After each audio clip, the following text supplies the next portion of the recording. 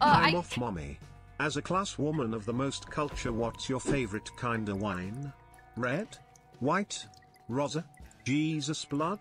Any recommendations for a wine newbie? Mouth drink moth sweat.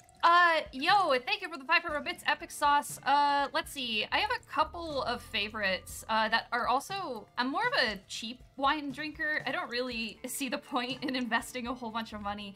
I really like Apothic Red. It's one of my favorites. I also really like the Columbia Crest Merlot. Both cheap bottles of wine. They're about like $10 to $15. But yeah, dude, that Apothic Red is just... It's fucking divine, especially if you like a little bit more of like a distinct like sweet fruit flavor in there. It's a good one.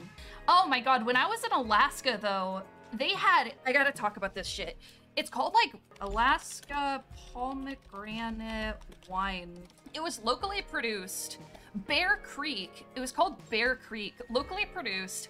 They were kind of expensive. They were like $25 a bottle. But that shit was a life changer. Like if any of you are like oil princes and want to order wine from fucking Alaska, that pomegranate wine is divine. It's so good.